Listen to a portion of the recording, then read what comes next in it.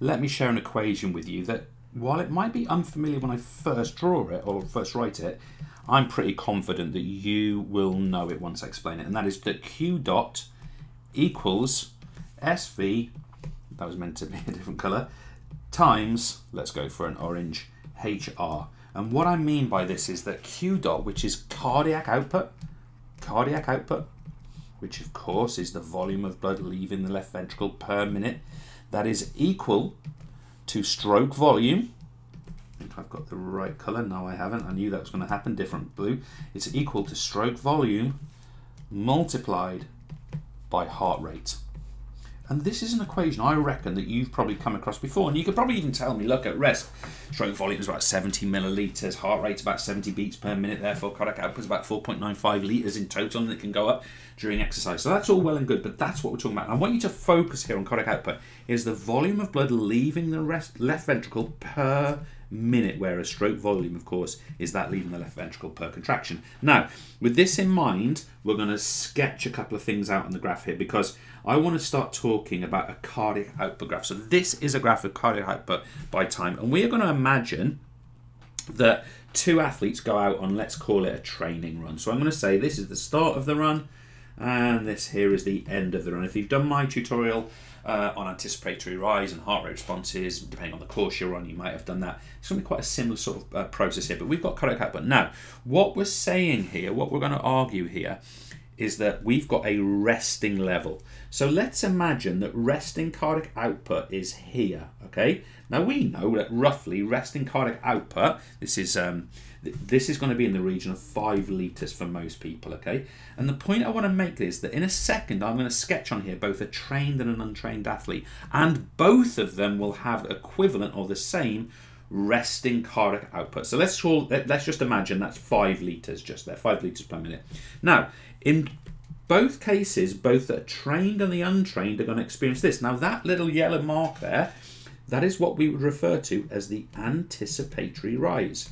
We are getting an increase in cardiac output because of the release of adrenaline, which is acting on, amongst other things, the sinoatrial node to increase the heart rate of the individual. Now, I'm going to imagine now that I'm going to sketch, and this line I'm going to do for cardiac response, this 20-minute training run.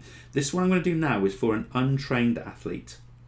So our untrained athlete is going to be like this, and then their recovery is going to be like this, okay? So this here is our untrained performer. Now, I want you to notice a couple of things about our untrained performer. First of all, it takes quite a long time for their cardiac output to get up to its kind of exercising level. That's happened quite gradually, right? You can also notice that after the exercise finishes, it takes quite a long time for their cardiac output to return to their resting levels. Now, what if I was to show you that this example would be more like a trained athlete? Okay, I've not done it brilliantly. The green line is a trained athlete. So let's look at the differences. First of all, resting level, anticipatory rise the same. First of all, it's a steeper increase. It's steeper. They're able to increase their heart rate and their stroke volume faster. Notice as well that their exercising cardiac output is higher than the untrained athlete. And notice that their recovery is quicker. They're back to resting levels around about here, where this one's still carrying on.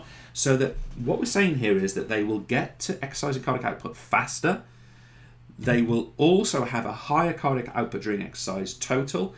Also, their recovery and return to resting conditions will be faster. And we've therefore got to ask the question is, well, how is that the case? How are they doing that? What is different for the trained and the untrained? So a couple of things that we want, and there's quite a lot actually, but I'm going to give you sort of 3 examples here. First of all, their left ventricular wall, their myocardial wall on the left ventricle is going to experience hypertrophy. Okay, and what we mean by that is that they're going to have effectively a more powerful pulse of that left ventricle when it contracts. Therefore, of course, stroke volume is going to go up. In fact, let me put that in there. Stroke volume is higher, including at rest. Second point, this person might be experiencing bradycardia. Remember, bradycardia is when resting heart rate, so if I put resting heart rate is, in fact I didn't mean to put equals because that's not what we wanted there, is less than 60 BPM.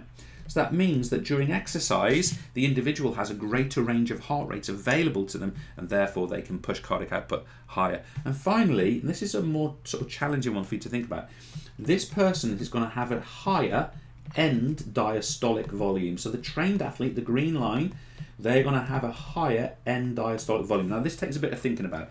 The end of diastole is after the relaxation phase of the heart has concluded, okay? And what that means then is that the volume of blood inside, let's say, the left ventricle is greater than the untrained athlete. So just to be clear, there's more blood in the heart which can then be ejected out. What does it become? A greater stroke volume. So these are some of the differences that a trained and an untrained athlete will have, and that's what will cause them to have that very fairly shoddily sketch graph that I've done on the screen there.